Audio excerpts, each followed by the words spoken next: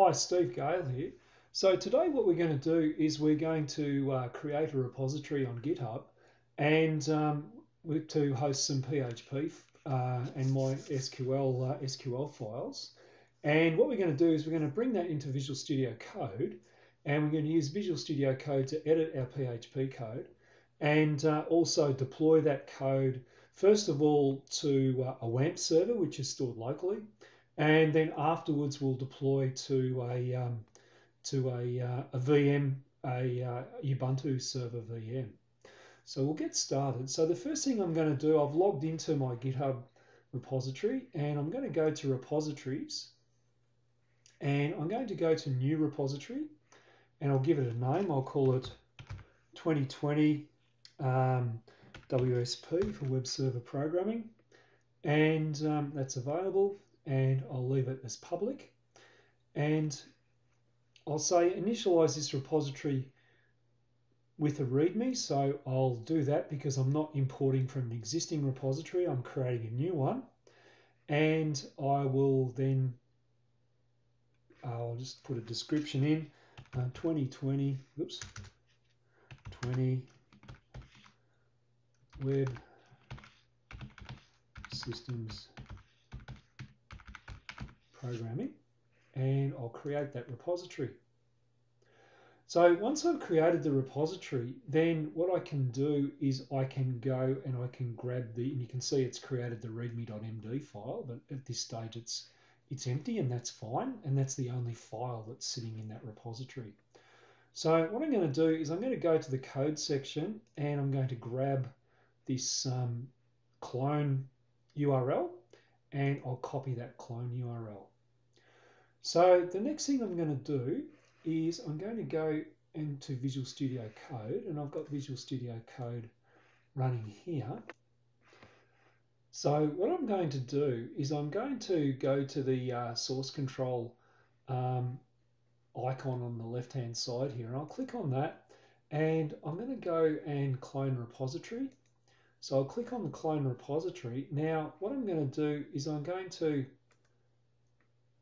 paste the GitHub clone URL that I've got from my GitHub account, and I'll hit enter. And it was looking for a folder, select repository location. So what I'm going to do is I'm going to go and navigate to the C drive, and I'm going to go to WAMP server, WAMP 64, www, and I'm going to select this as my folder location. So what I'll do is I'll just click on www, and I'll use this as my select repository location. So I'll click on there, and it'll clone into that repository, and then what I'll do is I'll open that cloned repository, and it should have created a folder 2020 WSP inside of that area. So I'll install the update later. So if I go to File Explorer and I drag this over here, you can see here I've got C drive, WAMP 64, www, and what's been created is this folder 2020 WSP.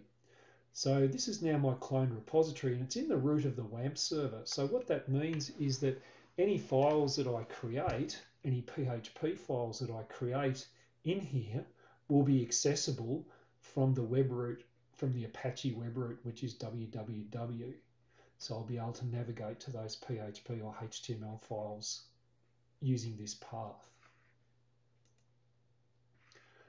Okay, so what we can do next is, once we've done a clone, is we can make a change. So in making a change, what I'll do is I'll create a new folder in here, and I'll call this folder PHP. What I need to do here is new folder and SQL, but I need to delete, rename that. I want a capital L, SQ capital L, and in this PHP file I want to delete the SQL, but the GUI doesn't want to let me do it. So delete, yeah, move to recycle bin. Yes, that's good. So here I've got the basic framework for where I'm going to put my PHP code, and I'm going to create another folder down here. So I'll just go new folder and I'll call it SH, and this will be where I'll put my deployment shell scripts for my Ubuntu server. So basically what I'm doing is I'm setting up my framework here. So now that I've done this, what I want to do, if I go back to my repository here and I do an update on my repository, what you'll see is that those changes that I've made locally haven't been updated. So what I want to do is I want to update those changes back into my GitHub repository. So what I do is I go back to here and click on here, and there's no changes because there's no files. So actually what I have to do before I can update into the repository, I need to create some files. So what I'll do is I'll go into SQL first of all, and I'll click in here, and I'll just create a file. I'll just call it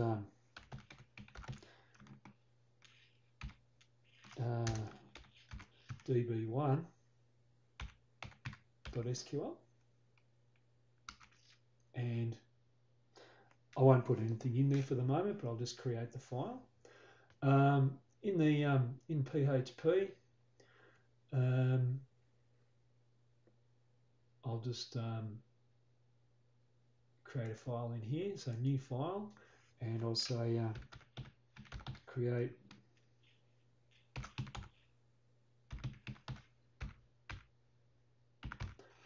database.php with an A, enter, and still nothing in here. But see, now you can see here I've got two pending changes because I've created two files.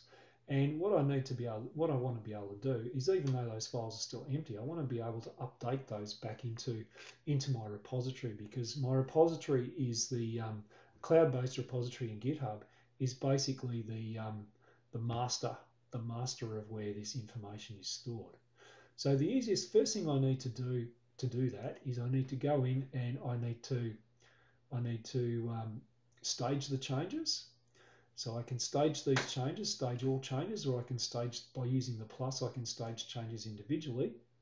So these changes are now staged.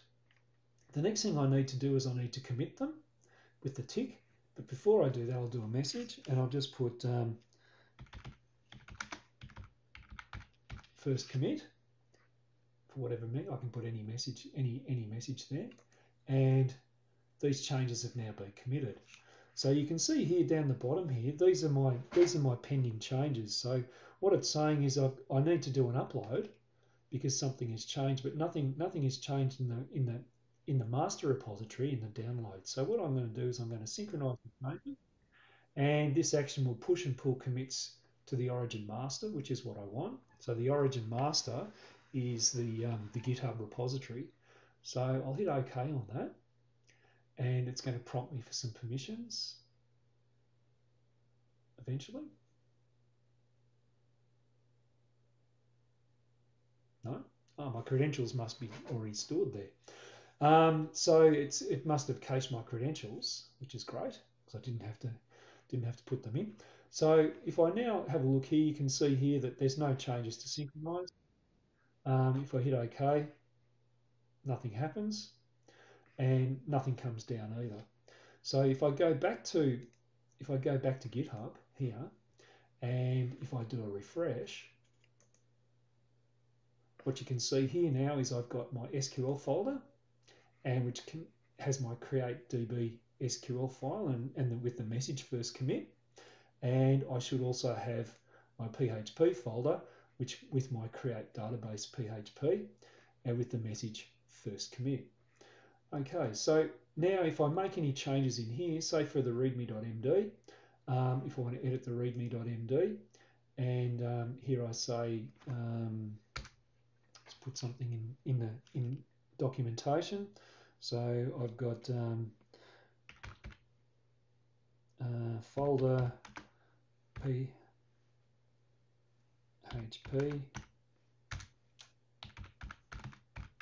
contains PHP code,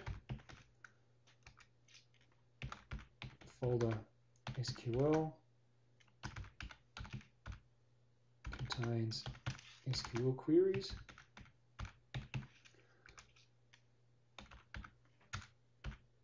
folder sh contains deployment scripts,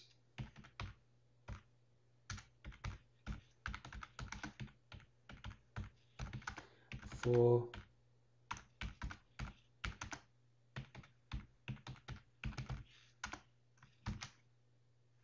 and that'll be inside of a VM. So what I can do is I can commit those changes. I can commit them directly to the master branch. I can put messages if I want, but I'll just go straight and commit those changes. And you can see here that my readme.md has that information in it. Not perfectly formatted, it probably needs a bit of reformatting, but now, if I go back to here in GitHub, if I have a look at my files, if I look at my readme.md, that information isn't there. So what I need to do is I then need to update my local repository from the master repository, and the most convenient way to do that is to synchronize changes, and this will do a pull, and by doing a pull, what it will do is it'll update the readme.md file from the origin master. Okay, so that's pretty much all we're going to cover in this video. And in the next video, what we'll look at doing is we'll look at how we can deploy our PHP code to a Ubuntu server.